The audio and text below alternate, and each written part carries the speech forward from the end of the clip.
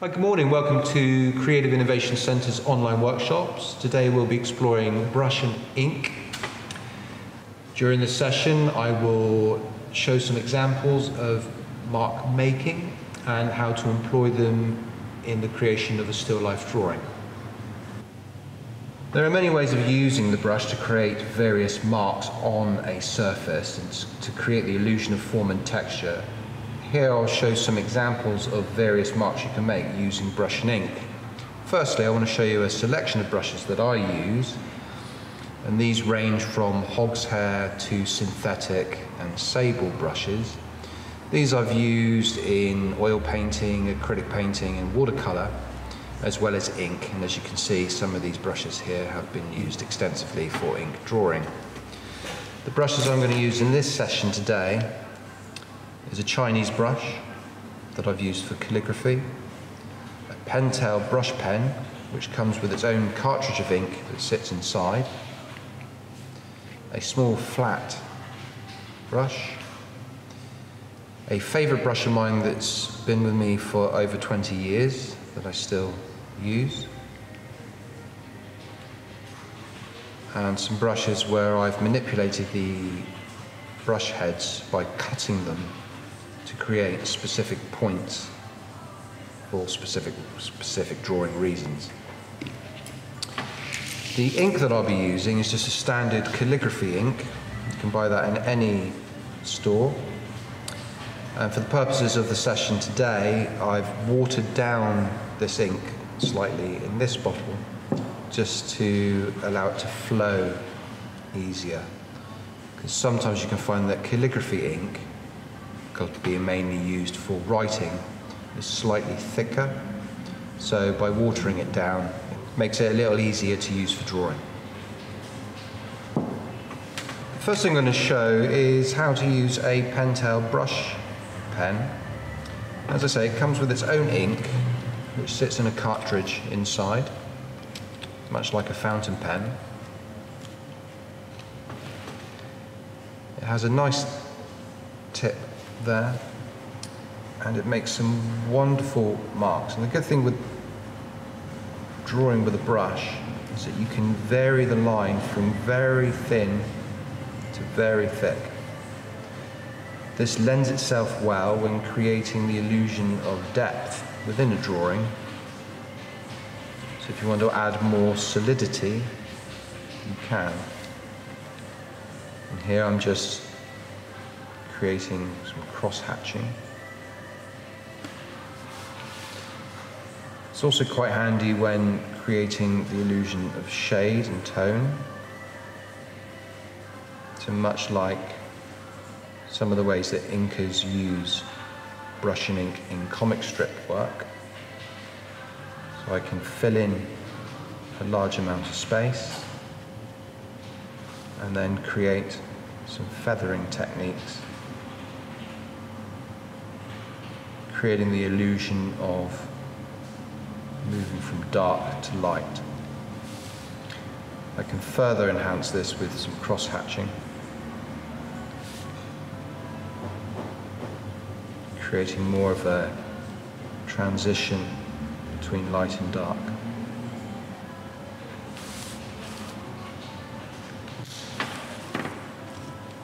With a Chinese brush, it has a larger area for ink, and this is wonderful for creating specific marks where I want to fill in large amounts of space. You can either hold a brush conventionally, as you would a pen, or you can hold it more like a wand, and by changing the speed you can create a wide range of marks.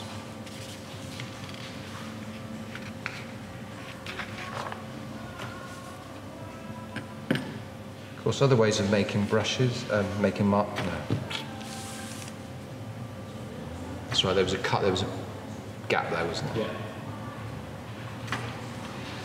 Other ways of making marks could be just spotting.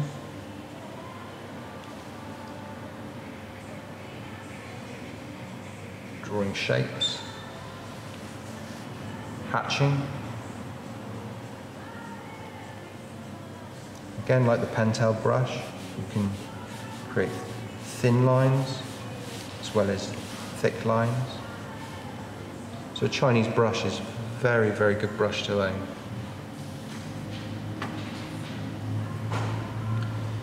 With my favourite brush, it has a wider end. And what I like to do with this brush is to push.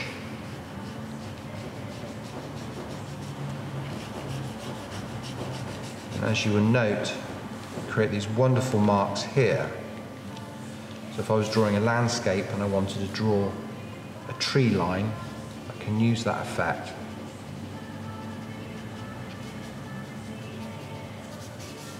Creating the illusion of a forest in the distance, for example.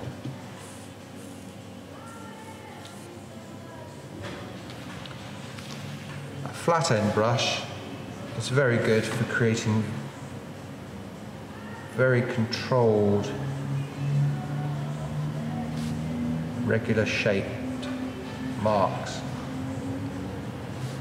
So if I was drawing a building and I wanted windows, I can use these to create these forms of marks too. So as you can see, there's a wide range of marks that can be made depending on how you use a brush, whether it's conventionally like a pen or to the side like a magic wand. As you will see, I've set up a small still life. Here I've just chosen some objects from nature. Here's some leaves, a plant with some feathery, seedly type flowers, and some shells from a beach. Now, I've chosen these specifically because of the different textures that you can see in here that we're going to try and represent using a brush. Now, the first thing I'm going to do is do a sketch lightly in pencil, just to basically lay out the general forms, and then I'll go straight in using the brush. In this case, I will use a combination of this pen-tailed brush, the Chinese brush, and the flat brush. And hopefully each of these brushes will create the marks to invoke each of these objects.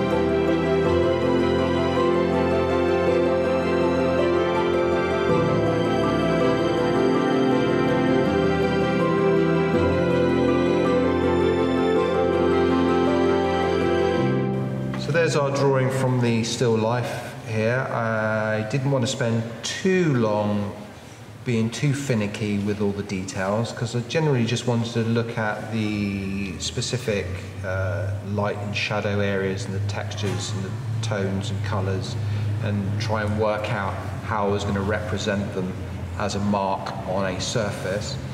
Now, as you can see, I started off with the pen-tailed brush, which I used as a general drawing tool just to lay the basics after sketching lightly with a pencil. That way then I could lay the groundwork of where I would add some of the tones and shadows using the other brushes.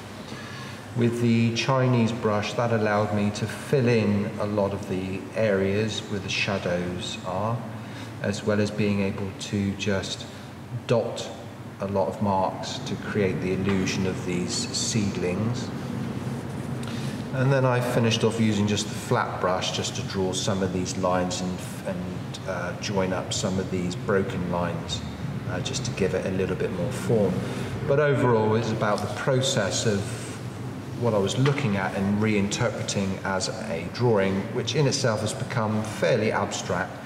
But if I was to spend more time, if I was to sit here for half an hour, I could get more into the details, and I could also think about maybe using different colour inks as well later on to differentiate the different objects that I'm looking at. But overall it's about using a brush, how I can use the brush, and the different ways of making marks through just using a brush instead of a pen or a pencil. Here are a few examples of some work I've done in the past using a variety of brush and ink, and in this case some pen as well. This is a comic strip page from HMP Temeraire. And as you can see, I've employed a very fine brush and ink, as well as some pen marks from a dip pen. In this image of a missing Libyan, I've employed the Pentel brush pen on papyrus.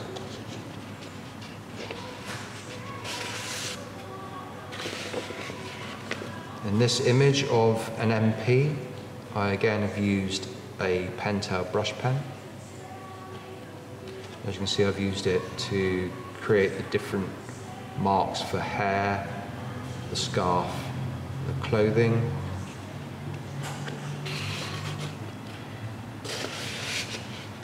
And in this image, I've used a standard 000 sable brush with Indian ink to create this short comic strip about the First World War. So these are just a few examples of different ways you can use a brush and ink to create drawings and illustrations in your work. So I hope you enjoyed today's session on using brush and ink, and I hope it inspires you to explore these materials and tools. If you would like more information, we'll include a link where you'll be able to download a handout which will go through some of the aims, objectives and some of the examples that I showed of making marks. And if you want to share your work, do email the work that you create to CICCIC so we can have a look. And I will see you in the next video. Thank you very much.